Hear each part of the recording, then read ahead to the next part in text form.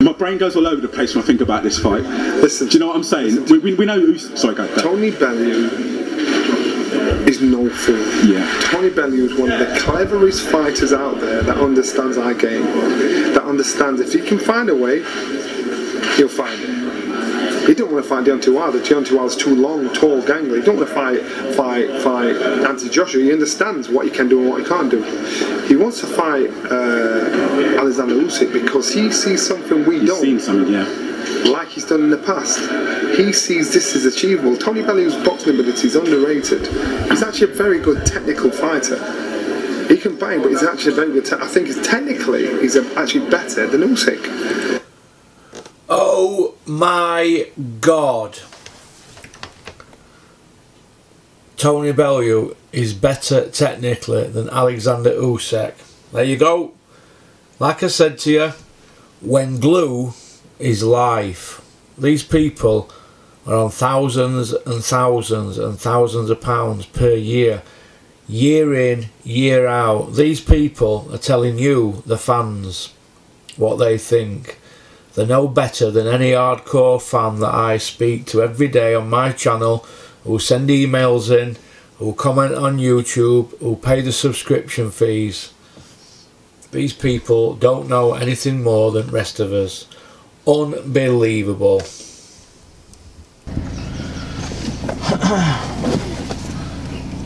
Good morning all you hardcore boxing fans out there, how you doing? 10 to 7 in the morning, look at that, 10 to 7. Early bird catches early bird catches the worm, doesn't it? We're up at 6 o'clock. You know. Put it in reverse, Russ, it does help. Put your reverse camera on thing, whatever it is. See where I'm going now. Early bird catches worm, doesn't it?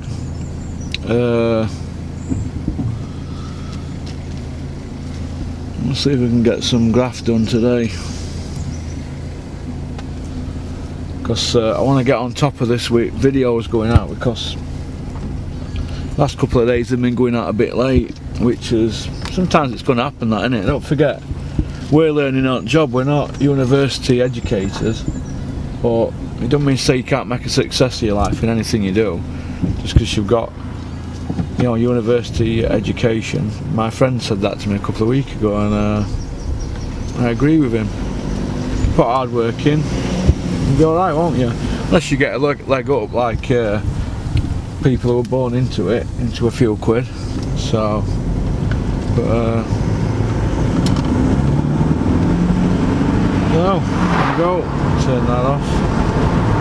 I'm not really sure what to speak about. I've got 2 scripts in wrote for today, both good videos. One is not to do with heavyweight division, to do with lightweight division. The other one, I forgot now. I think that's to do with the big dosser. It's just a finishing touch that I put to it from the other day. It's pretty simple really. Somebody asked me about phoning in today. I can't remember who it were. By the time this video was out, hopefully you might have rung, so I'll have to check my phone for that. But I ain't got a problem with people ringing in daily. I'll give my phone number out to anybody. If you ring it, because this phone number I've got now is I'm just using it for the channel. I've got a new number coming on 16th, I think. So, but anybody who rings me on a withheld number, I don't answer them. If you ring and shout, whatever, something like that, phone, if I am, you have to text me first. If you've got my number, text me first. Because if you ring and you're not in my logins, I just don't answer it. So, you know, my phone, most of the time when I'm not in office, it's turned off, so, or it's volume's down on it, because you've got to have an home life, haven't you?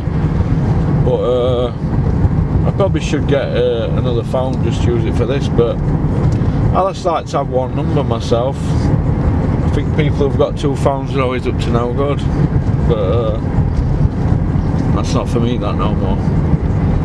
But I ain't got a problem with people ringing.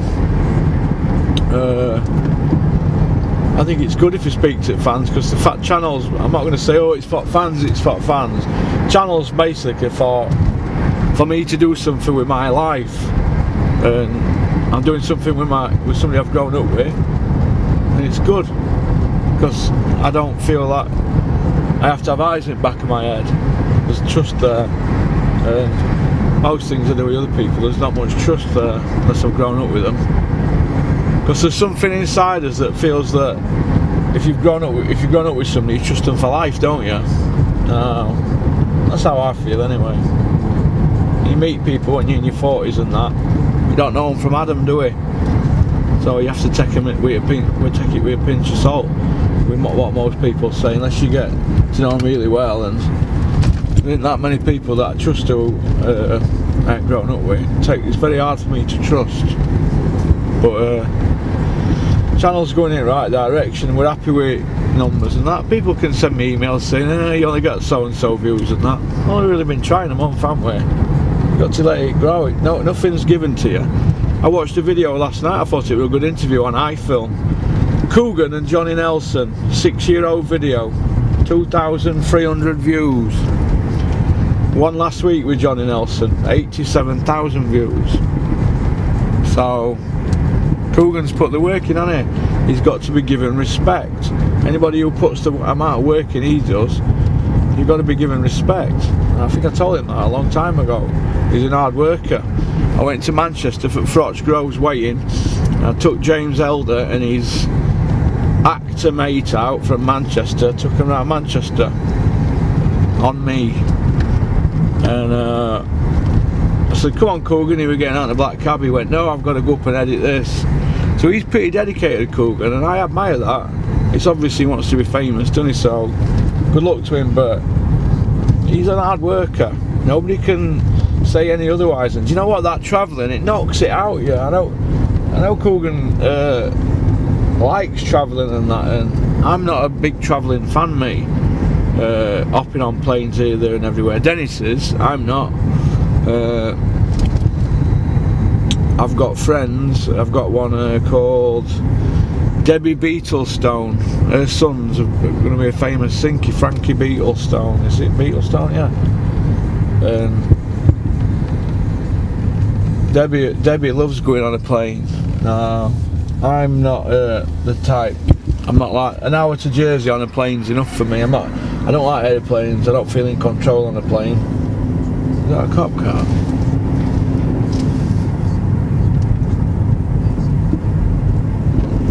That's gone. No, it wasn't. Just a white X5. Paranoid this morning.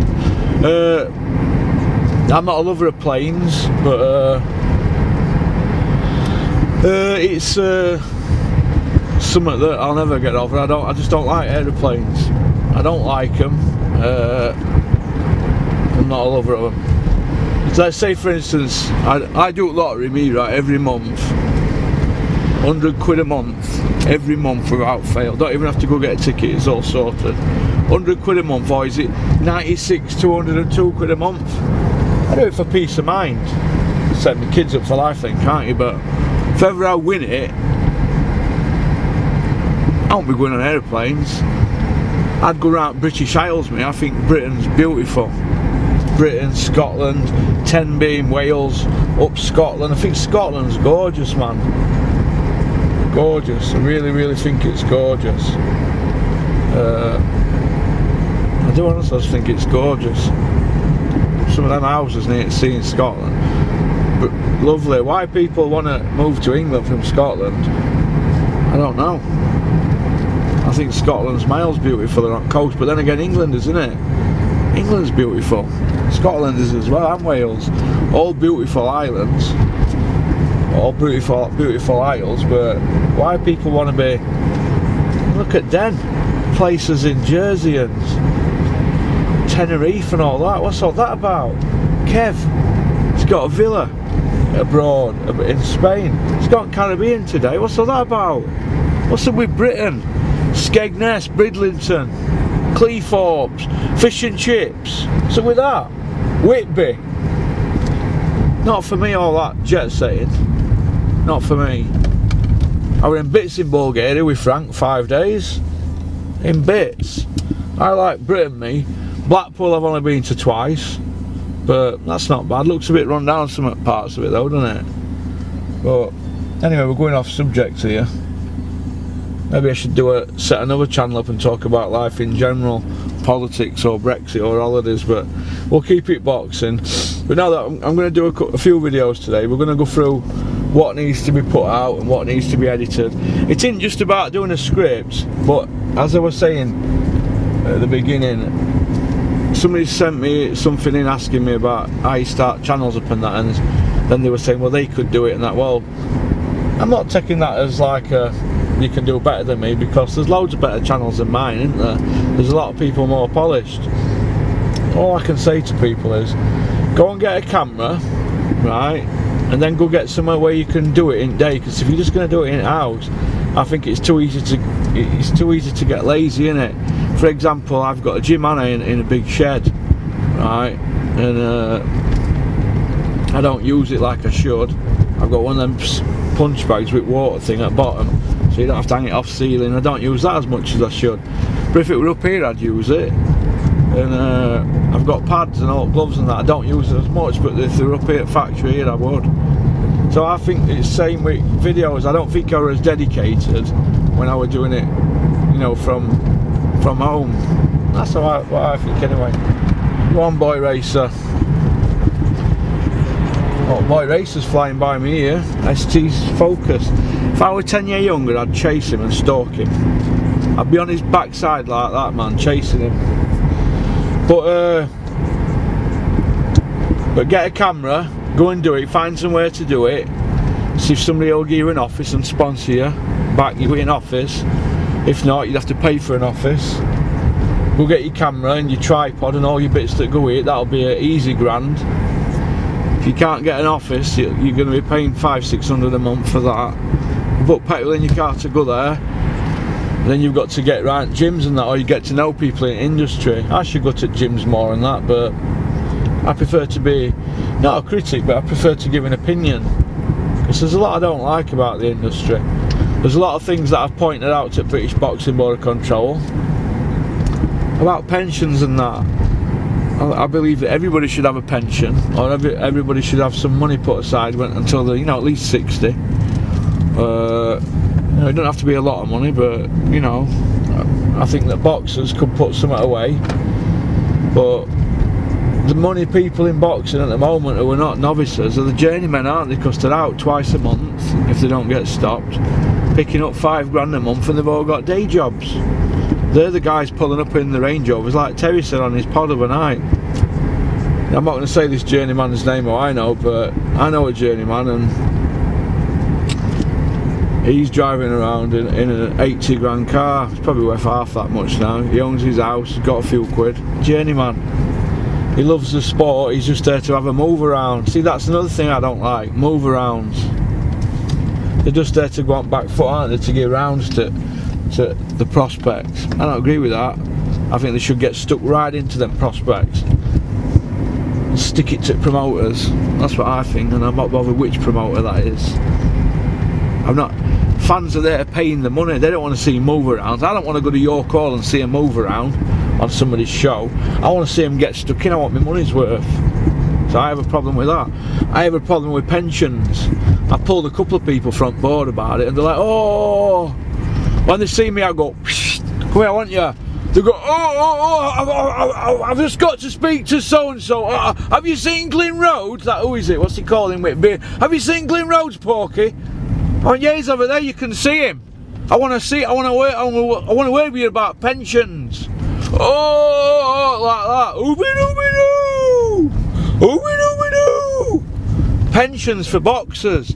So when they come out the sport, they've got a few quid or a saving, just a savings book. Give them. Take a third of every purse off them after. Say if a fighter gets £2.5 grand for a fight after everything, or gets £2 grand or something,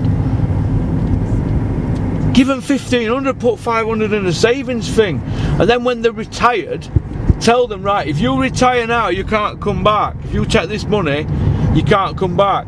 And if you do want to come back, you've got to pay $700 for your new medical. Trust me, they'll not want to retire if they're thinking about coming back. And then we're not going to have boxers, how will we know money? Or something for like injured boxers, you know, like Jerome Wilson. Dave Caldwell was his manager, wasn't he? He was told not to fight that kid, wanted Sir John Bomber again, but it's Serge, I think. Well, he got injured, didn't he? What's Caldwell done for him now? What has he done for him? He don't even give him time of day. What's Callis Howland doing for... sorry, not Callis Howland. Who were in charge of Edward Gutnick? Who was manager or promoted it? We were on a Barry McGuigan show, wasn't it? And I like Barry McGuigan. He was on a Barry McGuigan show. But what's happening with that? Where's this big whip round or dinner for him? I mean, he's been ill for ages now, hasn't he? A good few years. What's that? Is it just swept away? Is boxing going to ignore that? Hey, I don't get that. George Groves is a millionaire. I'm not saying dip into your pocket, George, but arrange something and sign a load of gloves and get some pictures framed and that, and I'll buy one. I'd buy one. You know, poor Eddie Gutnick, poor Jerome Wilson. What's that? Who's looking out for them out of the boxing industry? At British Boxing Board of Control or German? Is he German? Who's looking out for them kids, eh? You know, for every for every Carl Froch and George Groves, there's a Jerome Wilson, isn't there? Or you know, a Michael Gomez. You know, people like that. Who's looking out for these kids? That's what I want to know. But I just think that something should be set up for them, you know, and I can't change boxing on my own, not that, because my cries are going to get drowned out, aren't they? I ain't got the following, and who's going to listen to me? Coogan Cassius, 500,000 followers on social media, he could make some noise, couldn't he? But then he might upset people. He's got to think of his own earnings. Everybody's got to think of themselves. They're not all in a fortunate position like me, whereas I can take it and leave it. You know what I mean? Peter Fury can take and leave boxing. If Fury jacked in, Peter would jack in, I think. He'd take it or leave it, Peter. It's an hobby to him, like me, but I want to see things done properly. Pensions and stuff put out for people that are injured and stuff like that. You know what I mean? Look at this, first one in. First one in. I'm even going to reverse up today. But yeah.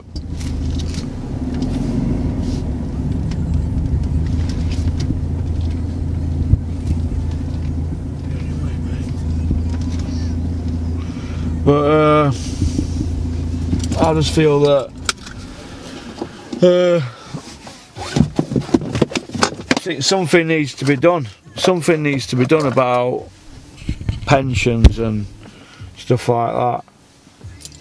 Something needs to be done, and let's hope it does get done. Let's hope it does get done. But what I'm going to do now, I'm just going to text my man here, Dave, see if he's on.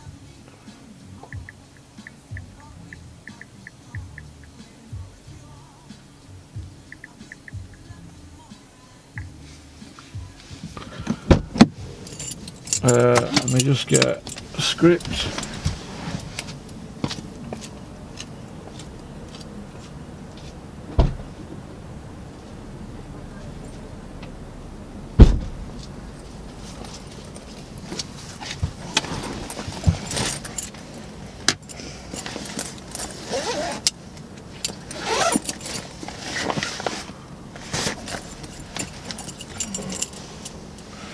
Yeah, I'm trying to think of a few other boxers that could have done with a pension now. You know, at this stage at game, pensions are important, I think, for boxers. Got to think of the futures, and not enough people, in my opinion, are are coming out of boxing and they're comfortable.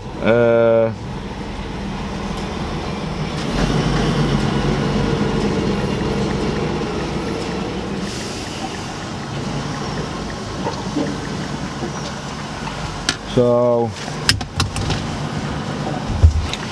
but right, I think I'll go through this first video now, as it looks like.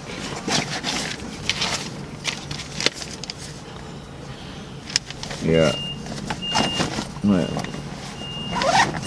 Is that in it? Right, I'm going to go off now, and well, I'm going to do a video in a bit. So, peace out, keep on trucking, keep supporting boxing. I hope you enjoyed this video. It's not much of a video, this one. It's not one of my better ones, but I have just got up and had a quick shower, and I'm just ready to rock and roll today. But if anybody wants to, you know, put something out on Twitter to Boxing Board Control about pensions for fighters or fighters that are injured, you know, or there's that lad, the heavyweight kid who sparred Huey Fury, I forgot his name now, Asian kid. He's a nice kid, and he's got he needs a bone transplant or something like that. I mentioned it in my video the other day. My thoughts are with people like that, because it can't be nice, you know, doing a sport and then getting ill and that. But I just think that something needs to be done about it, that's all. So peace out, keep on Get it made, get it done, do whatever you've got to do. But it won't happen this year. I think Fury's saying, oh, next year, I mean, because AJ's the reason why he's come back. AJ's the reason why he's getting up at stupid o'clock in the morning going running. AJ's the reason why he's chopping down from 27 stone plus. This is 2018 January. So there you got Johnny Nelson there saying the fight's next year, 2019, and that Fury's only coming back because of Joshua. When glue is life. Get down to fighting weight. So he's not done all that for nothing, for it not to be lost by two promoters' egos. He's thinking... You believe he'd been less motivated if there was kind of no Joshua on the scene? He wouldn't be in it. He wouldn't be in it. He just wouldn't happen. Mama's trying to catch my attention there. See, Johnny, they just love Joshua, don't they, these at Sky? They push the narrative all the time, but yet he's fighting Big Baby Miller. Unbelievable.